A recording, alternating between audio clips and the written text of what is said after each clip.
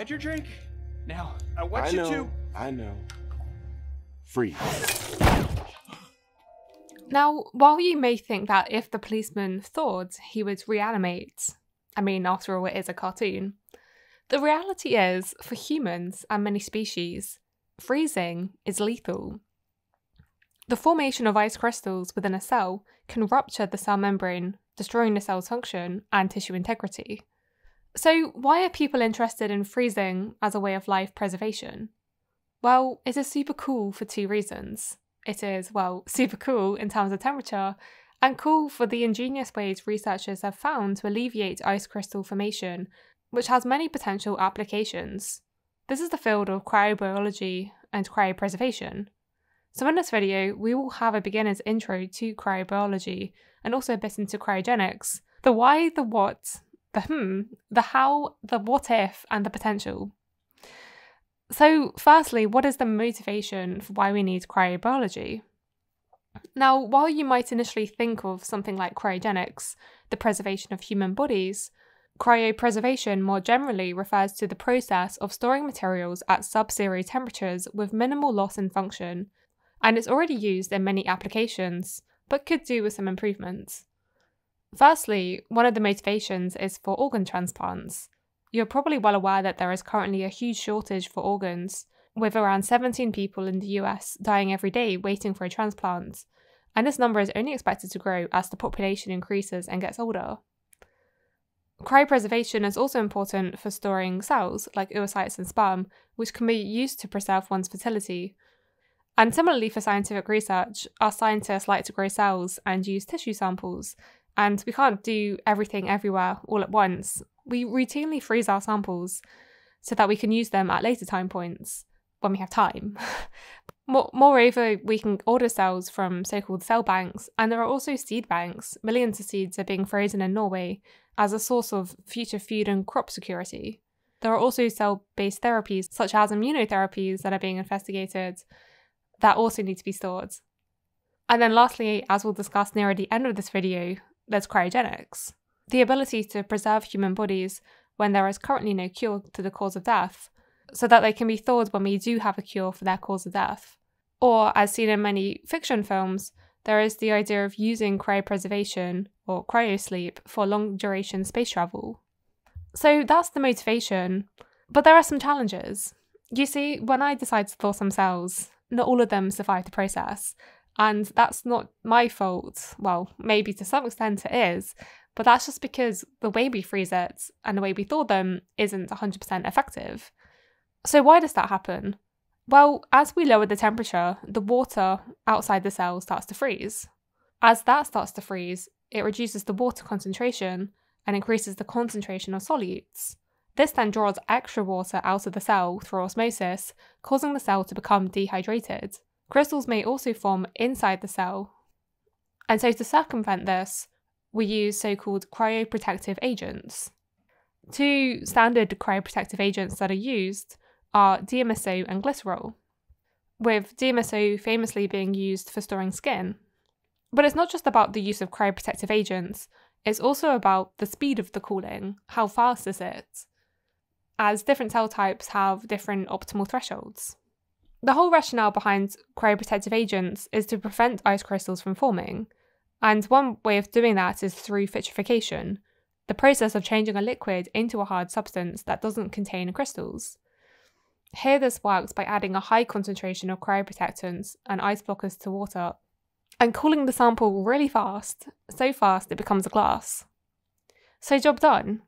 Well, not really. While these cryoprotectants and cooling strategies have some efficacy, there is firstly the problem with freezing beyond cells, such as organs, where you have different cell types, different sizes, and so it's hard to freeze all parts evenly. And in these cases, with organs, sometimes you can't really afford to lose that many cells, unlike me trying to freeze a file of cells that are all identical, where I could lose a few because I'll get some back. Which brings us on to the second sort of major problem, which is the fact that it's not just about freezing the samples, it's also about warming the samples back up again. Because during warming, ice recrystallization can occur, where ice crystals can grow and cause mechanical damage and cell lysis. So how can we improve this process to minimise the damage on both the rapid cooling and the thawing? Well, one location where we can get some lessons, potentially, is from looking at model organisms. You see, model organisms, or well, just other organisms that aren't ourselves, deal with the cold in different ways. Option number 1, migrate to warmer places. A bit chill, or the nippy era. I'm just saying, how do we know it's an ice age? Because of all the ice! Well, things just got a little chillier. Probably not that useful in this case. 2, anhydrobiosis, drying out. Nice. Potentially not that effective when it comes to cryogenics. 3, freeze avoidance strategies or extracellular freeze tolerance strategies, like this wood frog here. It can endure freezing of up to 70% of its total body water in winter months and thaw within hours without experiencing any measurable change. When frozen, the wood frogs show no cardiac or lung activity, brain function or physical movement, but all of these capabilities are restored upon thawing. Sounds like we should be investigating the wood frog. So how much wood would the wood frog if a wood frog could frog wood? Well, there is some research that's been done into these wood frogs, and one way that they prepare is that they increase the amount of glycogen storage in late fall to serve as an internal fuel during freezing, and they modify their membrane structure to prevent cellular collapse, inducing a strong antioxidant response to combat oxidative damage, and most importantly, they reduce their overall metabolism to strategically utilise the stored energy only for pro-survival processes. The question still is, well, how do they trigger it? How do they get it all regulated? But they're not the only species we can look at. We can also look at the ladybugs. It super cools without freezing. Water in the ladybug remains liquid at minus 19 degrees, apparently. The way they do it is by making antifreeze chemicals or ice blockers.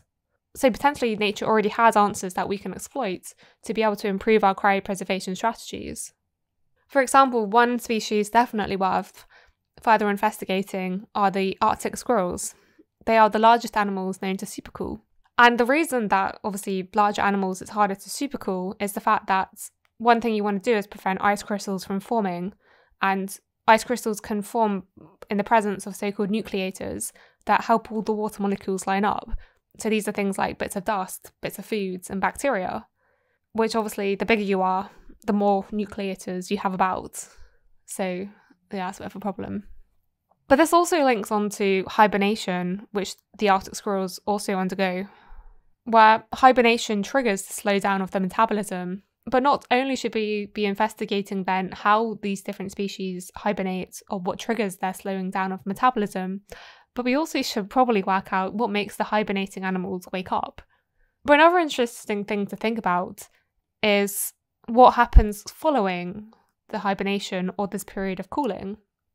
And one thing that people were intrigued about was whether or not the Arctic ground squirrels retains their long-term memory after this hibernation. Because during hibernation, blood flow to the brain and metabolism is greatly reduced, and there are also changes to the length and branching of the dendrites. While so far the data suggests that there is an impact, there is some evidence that it reduced their recall and a maze navigation task compared to squirrels that didn't hibernate. But it didn't affect their ability to discriminate familiar from unfamiliar individuals. But this is hibernation.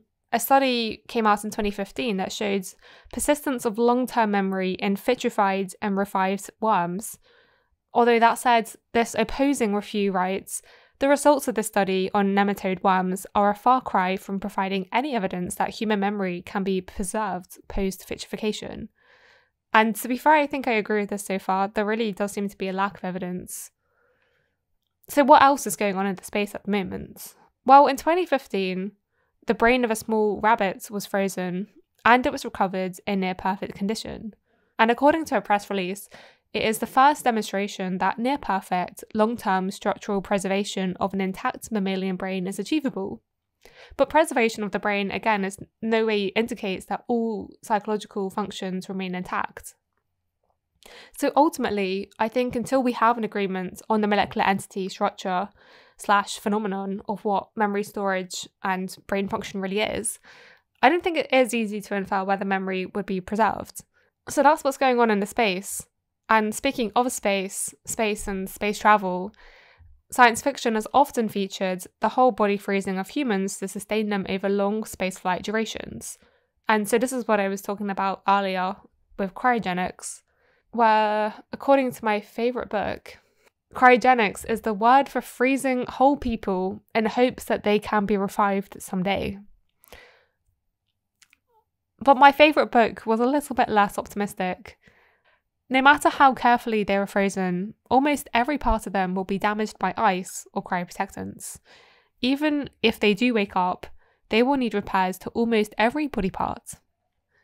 But while my favourite book ended negatively, I thought it would be better to end positively, as there are different companies in this space that are looking to develop the technology further and make cryogenics a viable option for different patients, for humans and pets.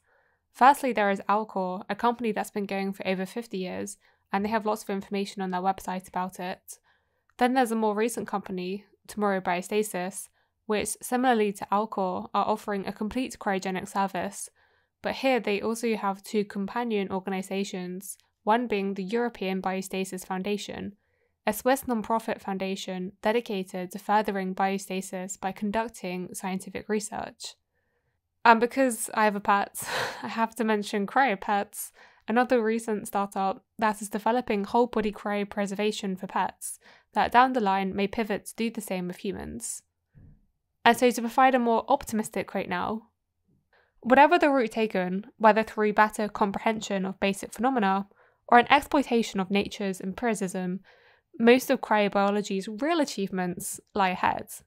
However, as always in research, though frequently forgotten, the most important tools to this end will not be just new sophisticated techniques and instruments, but a determination to aggressively maintain an open mind, to avoid the tunnel vision of a favourite hypothesis, and to enjoy, as a consequence, the vital capacity to stay in motion.